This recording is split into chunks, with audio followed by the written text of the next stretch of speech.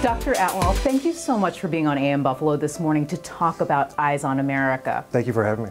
This is a big deal for you. You've been doing this for over a dozen years now. Well, the organization certainly has been doing it for over a dozen years. We were lucky enough to be a part of it in 2014 and then from then on. But yeah, we're very, very fortunate to be a part of it. What exactly is it for folks who haven't heard of it before? So what it is an organization that allows for charitable cataract surgery to be performed here in the U.S.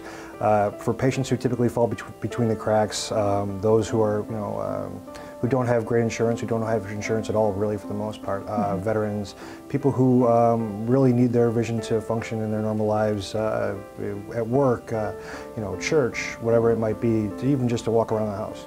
And so this organization allows people to function in society again.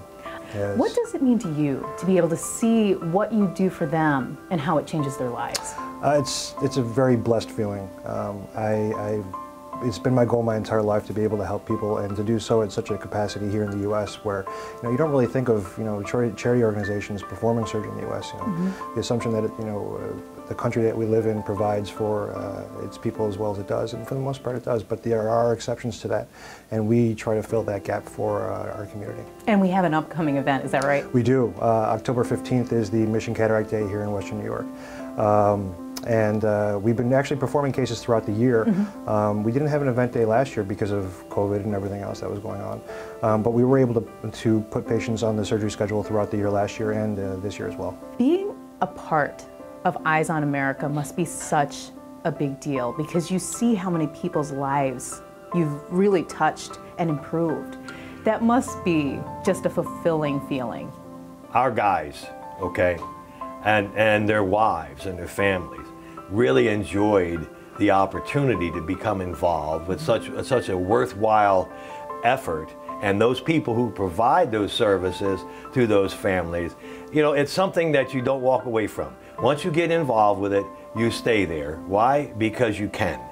All right, and our association, the Buffalo Bills Alumni Association, has been so benevolent in itself to the Buffalo community for so many, many years, giving back because they gave to us. And if Buffalo was any, I wouldn't be here. I'm still here. I'm from South Jersey. I'm still in Buffalo, okay? And I love it. The program's done well over 500 cases, 500 eyes, 500 patients. I can't even tell you the number anymore, but it's been robust, and it's been very successful throughout the years, and there's a lot of people that are grateful that we're still doing this.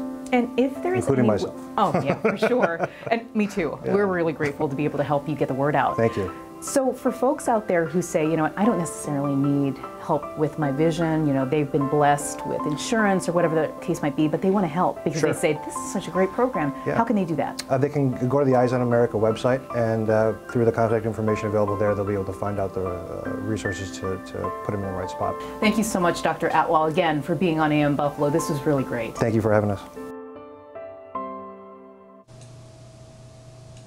And it was such a great time talking to Dr. Atwell as well as Lou Picone. They're so passionate about this program. And if you would like to help, again, I have to repeat this web address for you. It's Mission Cataract Day at eyesonamerica.care. Do not miss out on your opportunity to help this program. It really does help so many people get the vision they need to have a quality life.